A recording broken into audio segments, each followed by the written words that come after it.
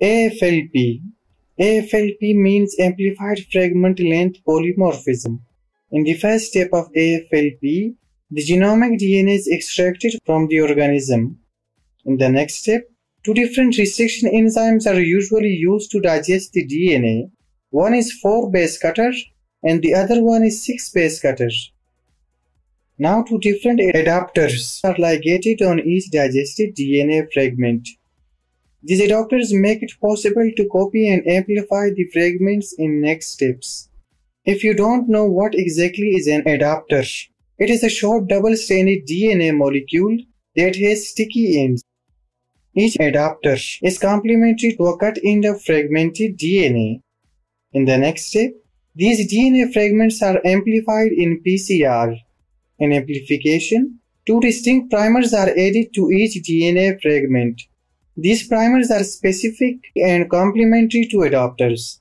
The amplification produces oodles of new DNA fragments, and these amplified fragments are easily separated in polyacrylamide gel electrophoresis.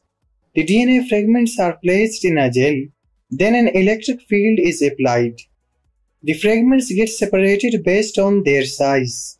AFLP normally produces 30 to 100 DNA bands on the agarose gel.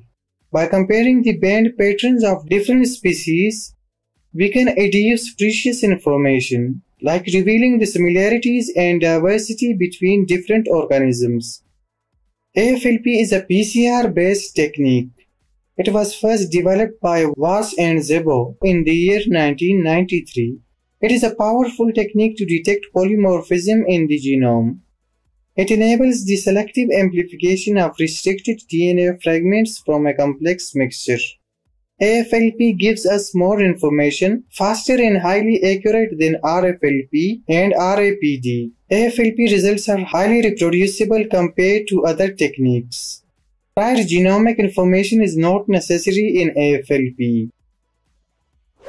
That is it for today's video. Make sure you are subscribed to the Science Info channel. Like and share this video if you want to help others. Stay tuned.